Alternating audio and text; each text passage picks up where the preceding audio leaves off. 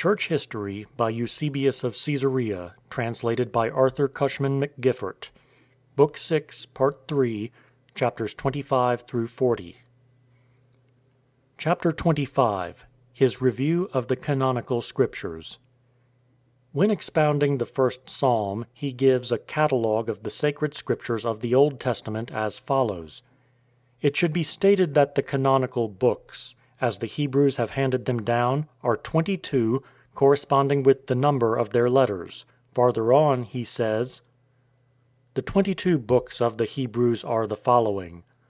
That which is called by us Genesis, but by the Hebrews from the beginning of the book, Bereshit, which means in the beginning, Exodus, Velesmot, that is, these are the names, Leviticus, Vayikra, and he called, Numbers, Ames Fekodim, Deuteronomy, Elea Devarim, these are the words. Jesus the son of Nave, Joshua ben Noon, Judges and Ruth among them in one book, Shoftim. The first and second of Kings among them one, Shamuel, that is, the called of God. The third and fourth of Kings in one, Vamalch David, that is, the kingdom of David. Of the Chronicles, the first and second in one, Dabriamin, that is, records of days. Esdras, first and second in one. Ezra, that is, an assistant. The Book of Psalms, Sfartalim. The Proverbs of Solomon, Meloth. Ecclesiastes, Kohelet. The Song of Songs, not as some suppose songs of songs, Shir Hashirim. Isaiah, Yeshaiah. Jeremiah with Lamentations and the Epistle in one, Jeremiah. Daniel, Daniel. Ezekiel, Yezekiel. Job, Yov. Esther, Esther. And besides these there are the Maccabees, which are entitled Sharbeth Shabbaneel. He gives these in the above-mentioned work. In his first book on Matthew's Gospel, maintaining the canon of the Church, he testifies that he knows only 4 Gospels, writing as follows. Among the 4 Gospels, which are the only indisputable ones in the Church of God under heaven, I have learned by tradition that the first was written by Matthew, who was once a publican, but afterwards an apostle of Jesus Christ, and it was prepared for the converts from Judaism, and published in the Hebrew language. The second is by Mark, who composed it according to the instructions of Peter, who in his Catholic epistle acknowledges him as a son, saying, The church that is at Babylon, elected together with you, saluteth you, and so does Marcus, my son. And the third by Luke, the gospel commended by Paul, and composed for Gentile converts. Last of all, that by John. In the 5th book of his expositions of John's Gospel, he speaks thus concerning the epistles of the apostles. But he who was made sufficient to be a minister of the New Testament, not of the letter, but of the Spirit, that is, Paul, who fully preached the Gospel from Jerusalem and round about even unto Illyricum, did not write to all the churches which he had instructed, and to those to which he wrote he sent but few lines. And Peter, on whom the church of Christ is built, against which the gates of hell shall not prevail, has left one acknowledged epistle, perhaps also a second, but this is doubtful. Why need we speak of him who reclined upon the bosom of Jesus, John, who has left us one gospel, though he confessed that he might write so many that the world could not contain them? And he wrote also the Apocalypse, but was commanded to keep silence and not to write the words of the 7 thunders. He has left also an epistle of very few lines, perhaps also a second and third, but not all consider them genuine, and together they do not contain 100 lines. In addition he makes the following statements in regard to the epistle to the Hebrews in his homilies upon it, that the verbal style of the epistle entitled To the Hebrews is not rude like the language of the apostle, who acknowledged himself rude in speech, that is, in expression, but that its diction is purer Greek, any one who has the power to discern differences of phraseology will acknowledge. Moreover, that the thoughts of the epistle are admirable, and not inferior to the acknowledged apostolic writings, any one who carefully examines the apostolic text will admit. Farther on he adds, If I gave my opinion, I should say that the thoughts are those of the apostle, but the diction and phraseology are those of someone who remembered the apostolic teachings and wrote down at his leisure what had been said by his teacher. Therefore, if any church holds that this epistle is by Paul, let it be commended for this. For not without reason have the ancients handed it down as Paul's. But who wrote the epistle in truth, God knows. The statement of some who have gone before us is that Clement, bishop of the Romans, wrote the epistle, and of others that Luke, the author of the Gospel and the Acts, wrote it. But let this suffice on these matters. Chapter 26. Heraclius becomes Bishop of Alexandria. It was in the 10th year of the above-mentioned reign that Origen removed from Alexandria to Caesarea, leaving the charge of the catechetical school in that city to Heraclius. Not long afterward Demetrius, bishop of the Church of Alexandria, died, having held the office for 43 full years, and Heraclius succeeded him. At this time Firmilianus, bishop of Caesarea in Cappadocia, was conspicuous. Chapter 27. How the bishops regarded Origen. He was so earnestly affected toward Origen that he urged him to come to that country for the benefit of the churches, and moreover he visited him in Judea, remaining with him for some time, for the sake of improvement in divine things. And Alexander, bishop of Jerusalem, and Theoctistus, bishop of Caesarea, attended on him constantly, as their only teacher, and allowed him to expound the divine scriptures, and to perform the other duties pertaining to ecclesiastical discourse. Chapter 28. The persecution under Maximinus. The Roman Emperor Alexander, having finished his reign in 13 years, was succeeded by Maximinus Caesar. On account of his hatred toward the household of Alexander, which contained many believers, he began a persecution, commanding that only the rulers of the churches should be put to death, as responsible for the gospel teaching. Thereupon Origen composed his work on martyrdom, and dedicated it to Ambrose and Protoctitus, a presbyter of the parish of Caesarea, because in the persecution there had come upon them both unusual hardships, in which it is reported that they were eminent in confession during the reign of Maximinus, which lasted but 3 years. Origen has noted this as the time of the persecution in the 22nd book of his Commentaries on John, and in several epistles.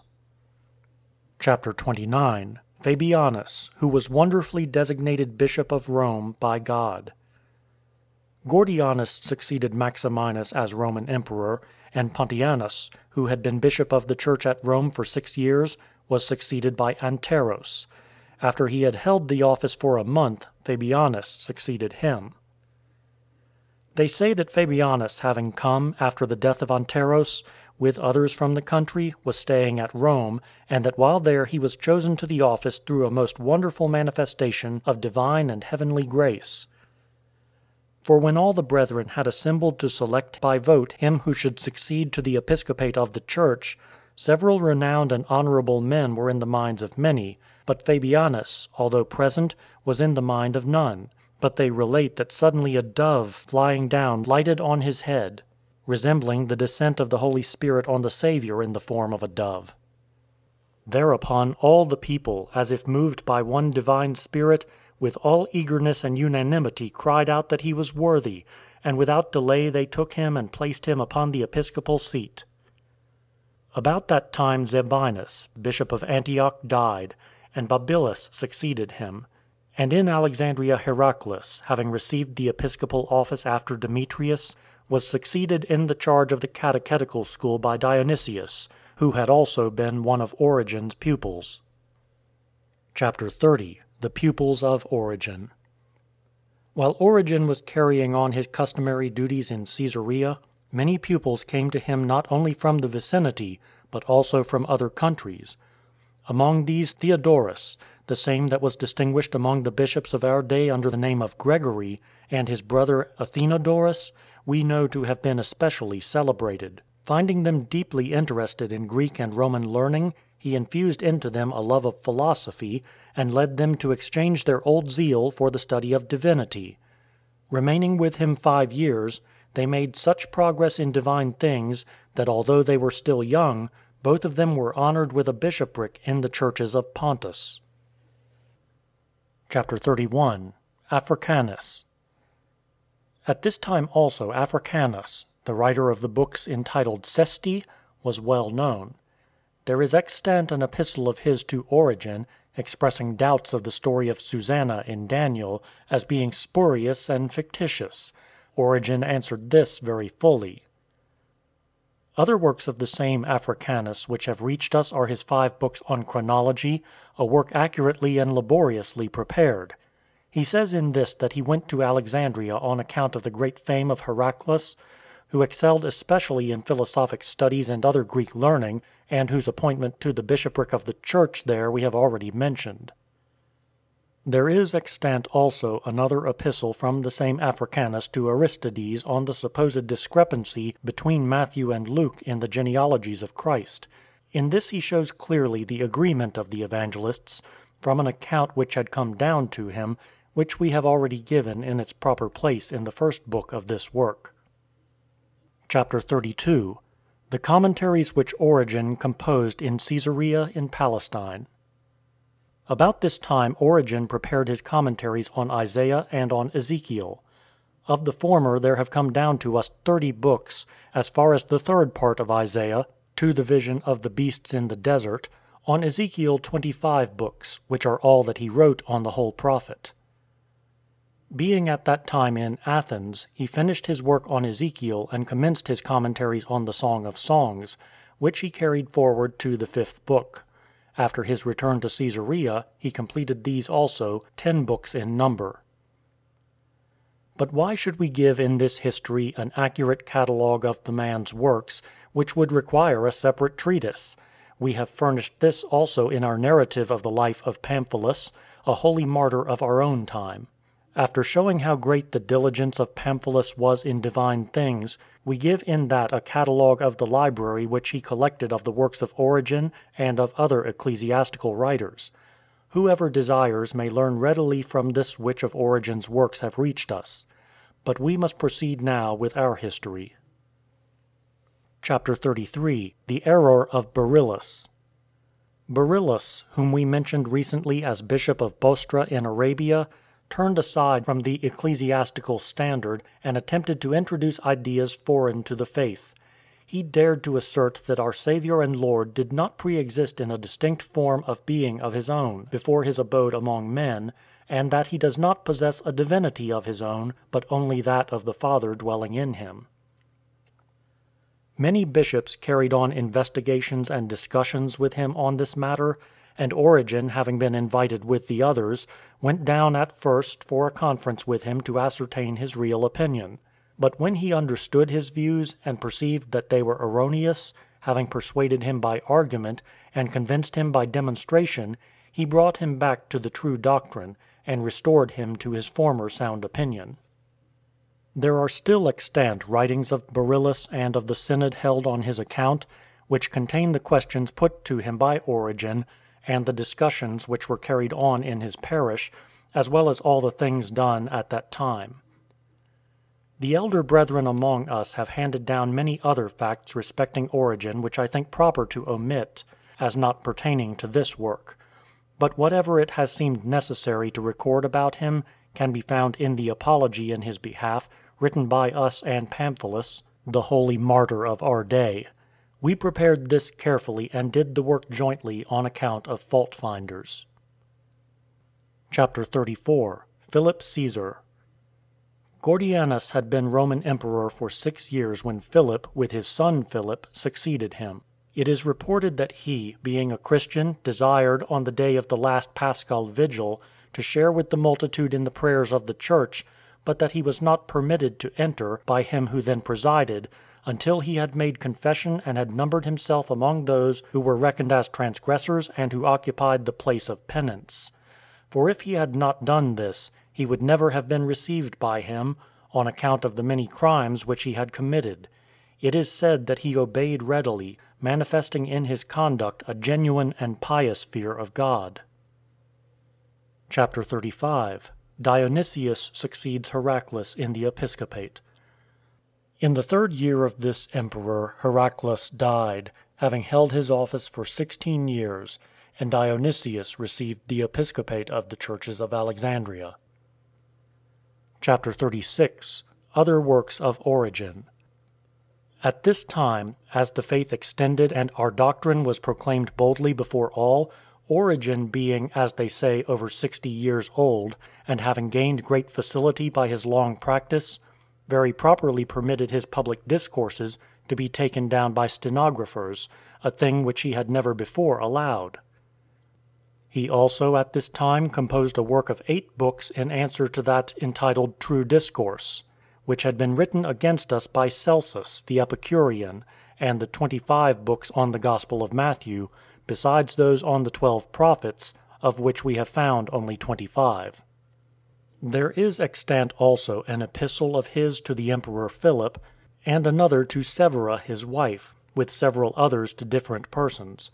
We have arranged in distinct books to the number of 100, so that they might be no longer scattered, as many of these as we have been able to collect, which have been preserved here and there by different persons.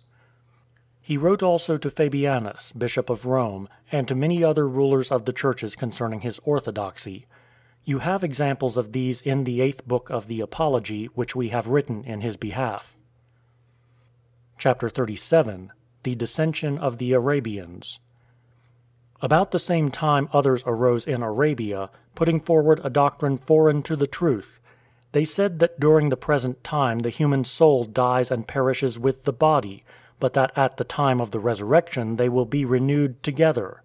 And at that time also a synod of considerable size assembled, and Origen, being again invited thither, spoke publicly on the question with such effect that the opinions of those who had formerly fallen were changed.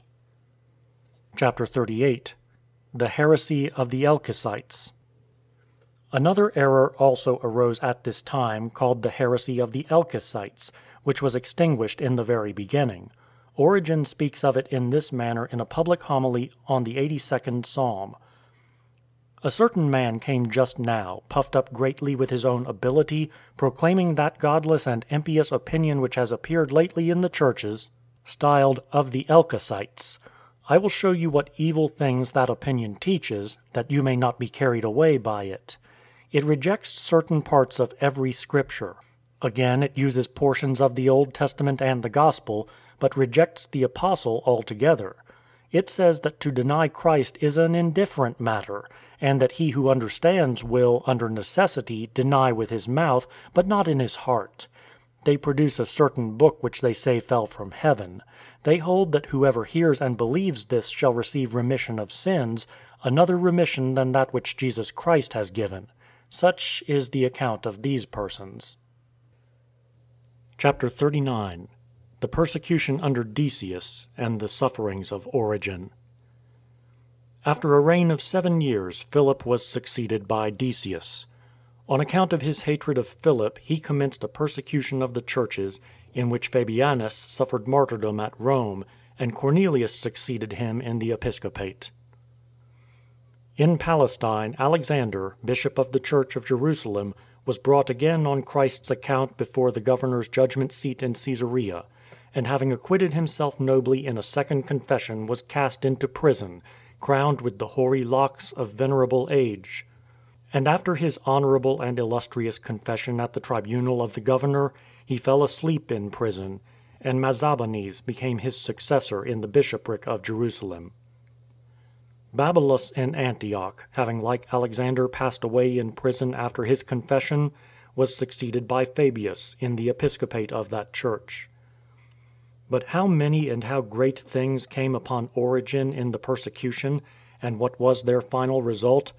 As the demon of evil marshalled all his forces, and fought against the man with his utmost craft and power, assaulting him beyond all others against whom he contended at that time, and what and how many things he endured for the word of Christ, bonds and bodily tortures and torments under the iron collar and in the dungeon, and how for many days with his feet stretched 4 spaces in the stocks, he bore patiently the threats of fire and whatever other things were inflicted by his enemies, and how his sufferings terminated, as his judge strove eagerly with all his might not to end his life, and what words he left after these things, full of comfort to those needing aid, a great many of his epistles show with truth and accuracy. Chapter 40. The events which happened to Dionysius. I shall quote from the epistle of Dionysius to Germanus an account of what befell the former. Speaking of himself, he writes as follows: I speak before God, and he knows that I do not lie.